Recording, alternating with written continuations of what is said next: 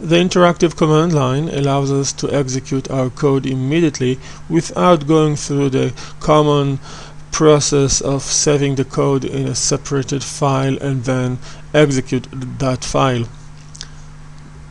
Let's see how does it work.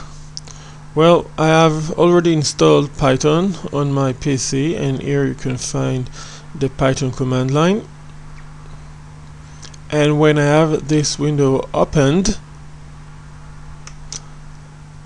I can easily type a command and see how does it work.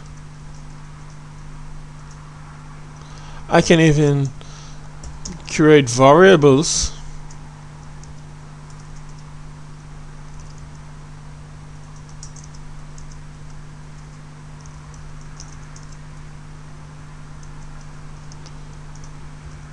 and even have a small calculation. Well, I can expect the value of Sam to be 20, and here I try it.